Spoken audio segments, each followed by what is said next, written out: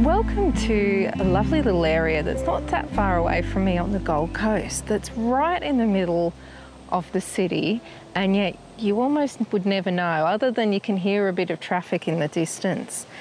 So we're on an estuary on one of the creeks here, and we've got these mangrove swamp around. So a lot of trees here that are adapted to be able to deal with the salt water that they get because of the estuary. So mangroves and casuarinas are what we see most of. There are a couple of gum trees around which are clinging on at the moment if they get too much more salt, because this area at high tide, and particularly at king tides, it will all end up underwater. And when we did have our floods not long ago, there is a bit of debris just scattered through this area and the woods from that, and there is unfortunately some more erosion along the creek riverbank. You can actually see the creek's kind of gradual moving as it winds around, and there's erosion happening on this side, but sand deposits on the other side. This is nature, isn't it? Unfortunately, there isn't a lot of this sort of area left on the Gold Coast. I think that originally, before Y-Man came to this area, I think that a lot of the Gold Coast would have been like this. We do have quite a number of creeks. A lot of it is low-lying. They turned much of that area into canals and things to deal with the water. So unfortunately, we've lost a big amount of this natural habitat. So it's an important one to look after and maintain and keep safe.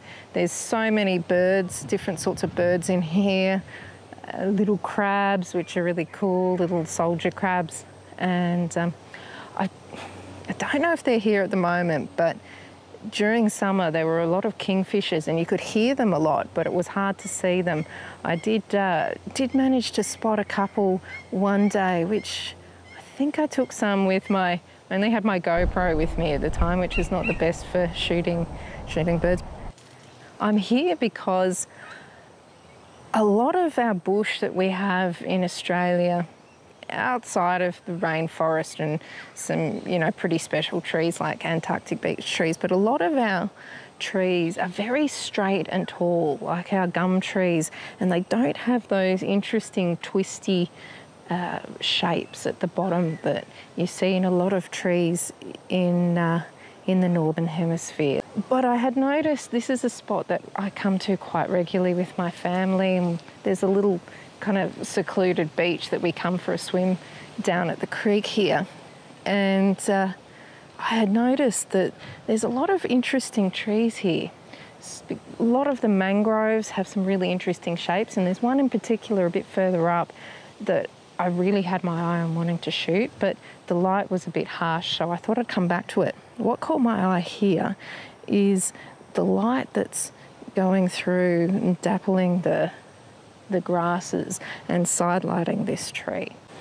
I did take one shot in a vertical composition as well as a horizontal, but the problem with that is you got a bit too much sky in the shot. So I'll pop them both up and let me know what you think.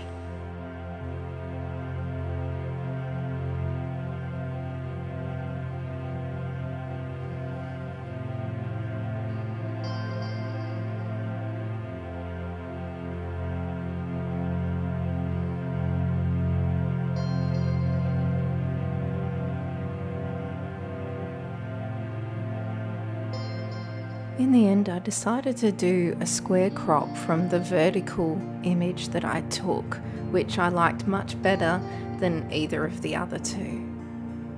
Let me know what you think.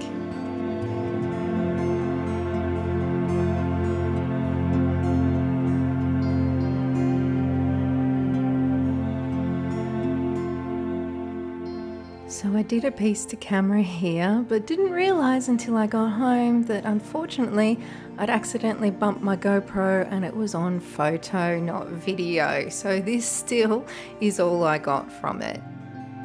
The main thing I wanted to say about this shot was that I had my tripod a little bit lower than I normally would for taking photographs of trees because I wanted to emphasize that fallen trunk that's in the front.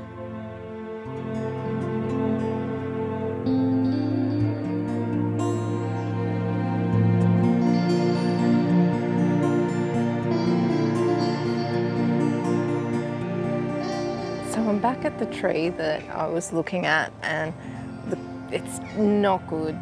The light, the direction it's coming from is just not right for getting a nice shot. It's just too much contrast between where the sun's hitting it and the side. I think I need to probably come back either early in the morning or on a day when it's overcast.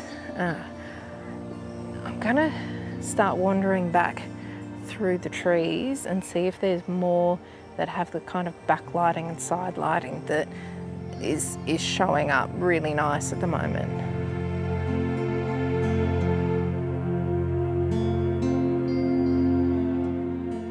So I found this really interesting dead tree. Now I've managed to get it so that there's not sun kind of contrast ruining it, but it is very flat. I think maybe this might work better early in the morning as well, because then we'd have a bit of sun coming from behind. Ideally, you'd have mist, but the chances of mist actually happening down here are incredibly slim. So I think I'll just have to come back down here sometime in the morning. Now, I have got insect repellent all over me, and the sandflies doesn't seem to bother them a lot. I mean, I don't think I'm getting bitten as much as I would if I didn't have it on, but it's like they find any tiny little bit of skin that you missed and they go for it. So it's going to be just as bad in the morning too.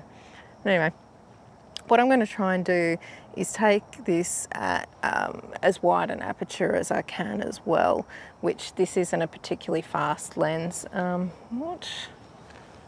about 35 millimeters. I've got a 50 millimeter prime, which I didn't actually bring with me. It might be, I might be able to use it. There's a tree just here that will probably get in the way, but I'll take this at as wide an aperture as I can and see how that goes.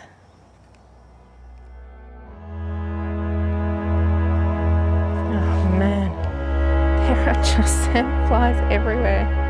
It's just sandfly city. Oh man, I don't know if I'm going to be able to deal with this much longer.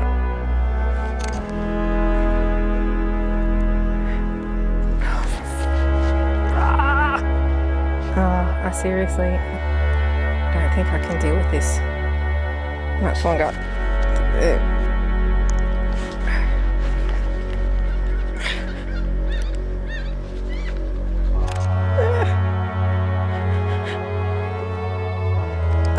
I can't do it. They're everywhere. Oh, I've never had such bad sandflies, and oh yeah, I'm getting eaten. Sandflies and me are not good. I don't know if you can see. I end up with marks on me for days. I'm better with mosquitoes. Oh man. All right. I think I'm gonna have to call it a day. I am gonna come back down here in the morning sometime. I'm gonna have to find an insect repellent that does a better job with sandflies than this, because I can't deal. Might wear long pants and long shirt and things as well.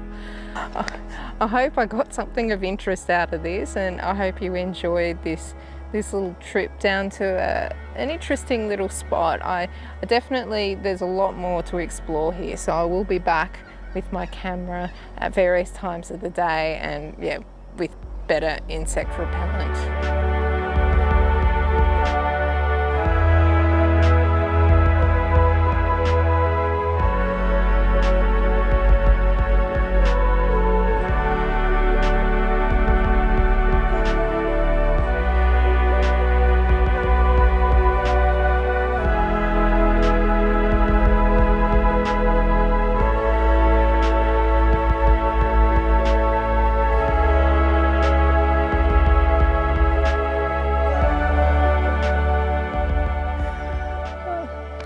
if you enjoyed this one, maybe check out this video that I took just really close to my home on a morning when there was a little bit of mist and fog around, and it was just a great morning to be out.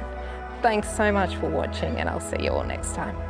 It's always good when you do a whole piece to camera and you forget to actually record the audio. Well done, well done. I've forgotten what I'm saying. What am I saying?